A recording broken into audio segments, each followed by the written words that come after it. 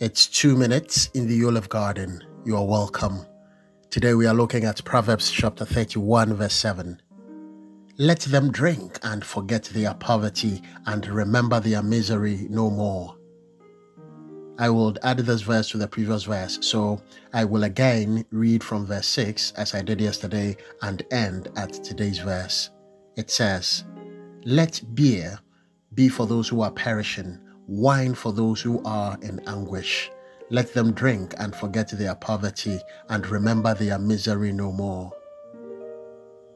Remember the text says, let them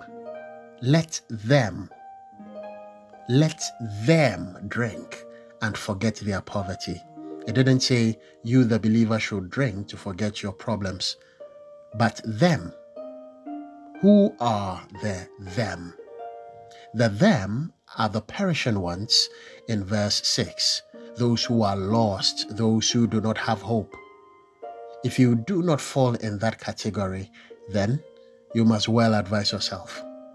King Lemuel leads us to understand the unfortunate mindset of the worldly who think that drinking could make them forget their problems. They drink and drink only to wake up again to realize that the problem they thought they were drinking off is still staring right into their faces. Yet they would go and drink all over again because their minds have been bound by the chains of alcoholism.